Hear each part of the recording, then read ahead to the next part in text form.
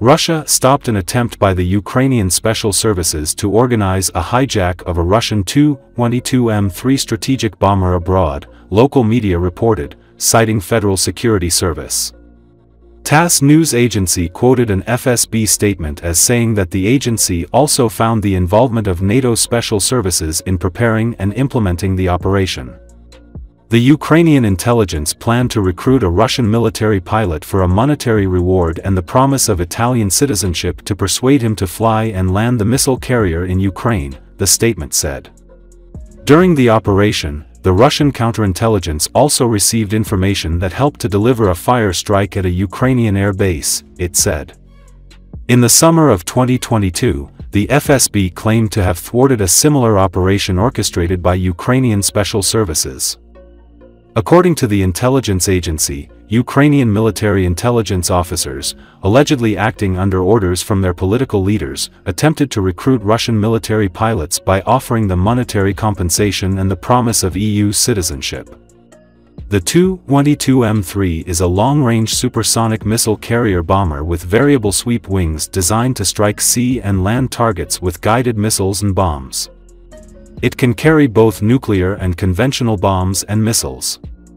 The operational capabilities of the Tu-22M3 are extensive, allowing it to perform strategic bombing, maritime strike, and reconnaissance missions. It can operate in all weather conditions, day or night, and can penetrate heavily defended airspace.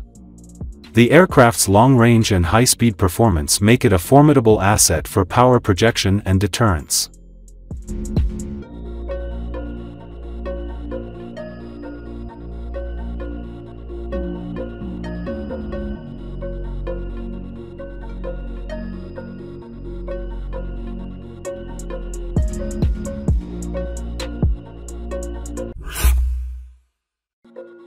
Corridors to be opened for F-16s, Le Monde assessed ATACMS strikes on Russian targets in Crimea. Following the arrival of US ATACMS long-range missiles, the Ukrainian army has begun to destroy Russian air defenses in temporarily occupied Crimea as part of a campaign to block its logistics routes, Le Monde reports. It appears that despite Russia's increasing pressure on the eastern and northern fronts, the Ukrainian army, in accordance with President Volodymyr Zelensky's instructions, is pursuing the goal of making Crimea a liability rather than an asset. A rear base, a center, an outpost. The peninsula remains the most important part of Russia's military position in Ukraine and Moscow's most valuable prize. But its relative geographic isolation could also become its Achilles heel. Closing the narrow logistical routes linking Crimea to Russia would make the situation untenable for the troops stationed there, as well as for the units holding the southern regions of Kherson, Zaporizhia and Donetsk, the publication says. According to the Ukrainian Army's Center for Strategic Communications, between mid-April and mid-June, about 15 S-300 and S-400 air defense systems were damaged in Crimea.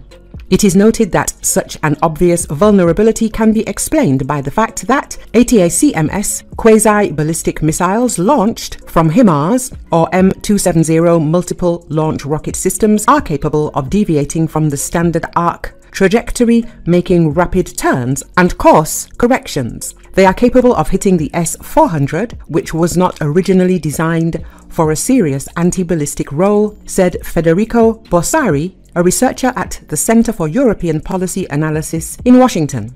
According to Thibaut Fouillet, an employee of the Institute for Strategic and Defense Studies, the Ukrainian armed forces have been able to stabilize the front, but they do not have the ability to go on the offensive. So they are trying to act in other ways, and Crimea is the axis that offers the greatest opportunities. Philip O'Brien, professor of strategic studies at the University of St Andrews in Edinburgh, added that all these losses on the peninsula could gradually force Moscow to deploy increasingly expensive and vulnerable resources in Crimea to protect its lines of communication. It is also possible that this campaign of methodical destruction of Russian air defenses in Crimea could eventually open corridors for F-16s to operate in great depth.